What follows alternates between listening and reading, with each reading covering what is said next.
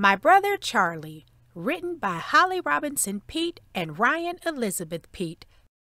Pictures by Shane W. Evans.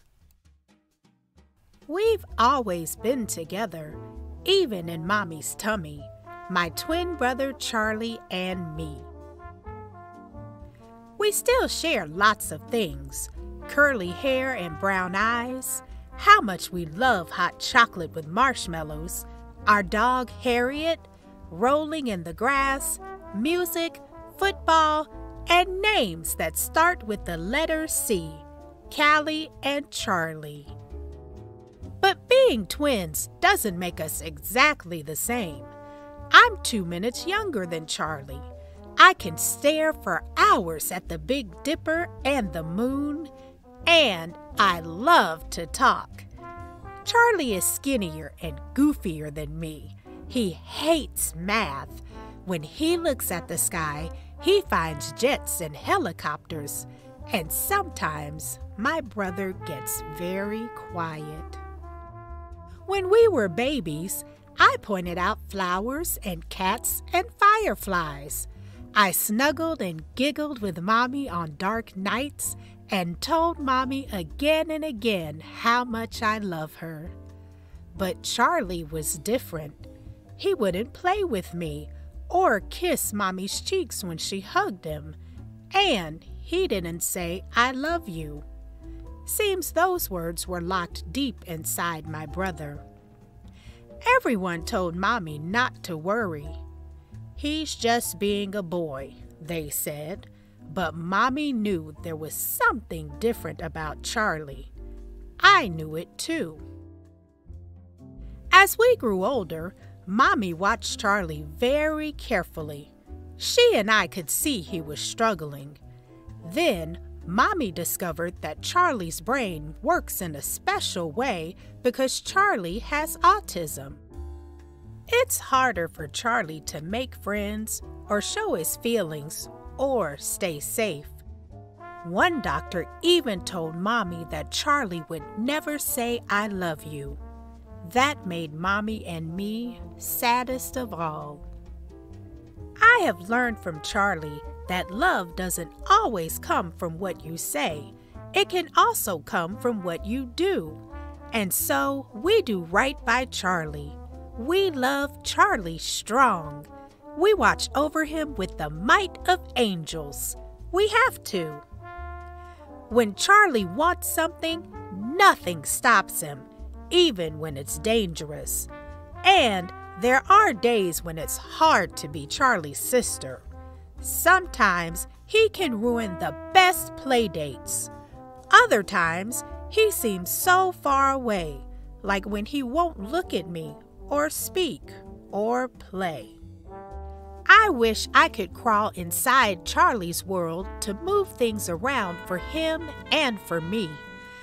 I know Charlie wants to be in my world, fitting in, making friends, having fun, and laughing. There are good times with Charlie, too, when Charlie looks right at me and welcomes me with his smile. He lets me touch his face. He laughs when we lock fingers in a holding hands game. That's Charlie's "I love you," said in the silly ways we play together. Charlie is good at so much. He knows the names of all the American presidents. He's a fish in the water. He has a special way with animals, especially Harriet. When Harriet and Charlie are together, there's even more "I love you," said in the way only Charlie can when he gets Harriet to sit, run, or listen.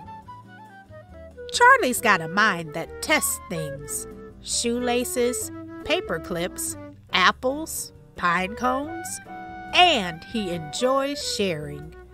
He likes to show off his shell collection, his new sneakers, and how well he plays Itsy Bitsy Spider on the piano.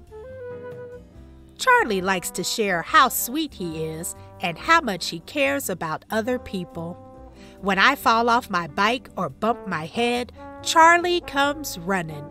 He always makes my hurts feel better with the caring that comes from his eyes. Sometimes, when Charlie can find the words, when they unlock themselves from inside him, he does say, "I love you." I will always remember the first time I heard him say it. So clear and kind, so Charlie. I banged my toe hard and cried. There was my brother, patting my back, saying over and over again, "Don't cry, Callie. I love you." Charlie has autism, but autism doesn't have Charlie. If you ever get to meet my brother, you'll feel lucky to be his friend. He won't care if you have the coolest sneakers or if you're the best at sports. He'll just like you for who you really are. That's Charlie. I'm blessed to be Charlie's sister and to share so much. I count my Charlie blessings every day. At the very top of my Charlie blessings list is the love Charlie and I have for each other. Said in so many ways.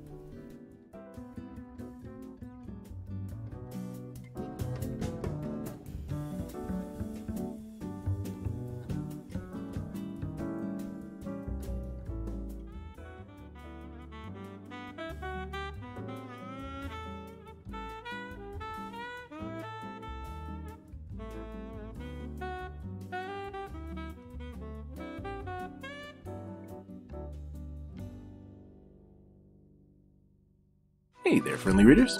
If you like what you see, please hit like and subscribe. And if you're feeling generous, please click on the button below where you can donate, or you can email me your own family-friendly animations, virtual field trips, guest teachers, history lessons, tutorials, or read-alouds for everyone to see, share, and be a part of the community. So please go to Story J Storytime, and I'll see you next time.